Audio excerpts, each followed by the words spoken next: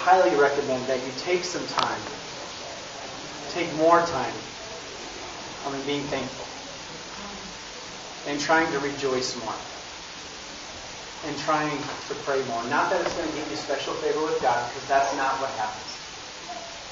But it's good for you. And life is just a little bit more bearable, a little bit better. Because when we look around us, there's not a lot of hope in society. There's just not. And if it doesn't come through the people sitting in this room, where is anyone going to find it?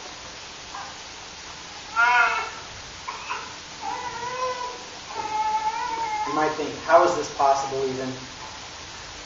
Why do this? What would even spur me to doing it? Guess I've lost my audio. Got my back? Okay. In Romans 8:28 it says, all things work for good, right? And we know that God causes all things to work together for good to those who love God, to those who are called according to His purpose. That every circumstance, God is trying to work it out for your good. Whatever you're doing, wherever you're working, whatever relationship you're in, whatever tragedy is happening, God's purpose and His cause is to work it out for good for you. So whether you've been divorced, you've been sick, or you are sick, God is going to work that out for good for you. Isn't that a good deal? That's what we know. And that's what I've seen and experienced. And so knowing that and understanding that, whenever it comes, you go, okay, God, let me rejoice when I don't feel like it. I mean, we have a hard time rejoicing in here when there's nothing going on. We're just sitting here watching music. The guy's sitting up front singing and there's words there, and it's like, right? Apparently it's tough for us.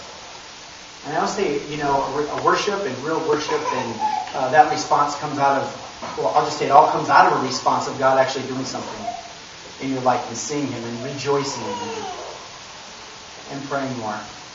On the way over here, someone gave a ride over here this morning. I love what she said. She says, you know what I've been reading lately? And I said, what's that? She says, I've been reading a lot of the red. I was like, well, I've never heard that in my entire life. You've been reading the red. And I was like, the red? In the Bible, all the red. And I was like, and to know what's been going on with that person in their life and where they're coming from and what they're doing and what they're trying to achieve, it's amazing. If you're reading the red, that's awesome. And to see their demeanor changing and everything changing for them is awesome. Okay? You guys can come up front. I'm going to pray and then we're going to show another little video. I'm going to be done because it's like past time. Alright? So, yeah. Something to think about. Did I say I'm going to pray first? Yeah, let's do that. All right, let's pray. Father in heaven, man, I am not thankful as I should be, and I'm reminded of that this week. And maybe this is all for me, but I doubt it. And I'll just ask, Lord, that you do something in us that we can't do. And if we have just this whole spirit of negativity and everything stinks and it's going to be bad, Lord, that you would help us change our thoughts and minds. Think of what you've done for us. You say, if you're for us, who can be against us? Nothing. Nothing can separate us from your love, I'm reminded, and we have all to be thankful for. We know we wrote down, Lord, I ask that you take that to heart, and at the same time,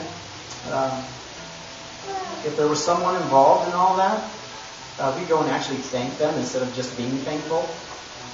That thankfulness would be a verb in our lives to everyone around us. In Jesus' name. Yeah.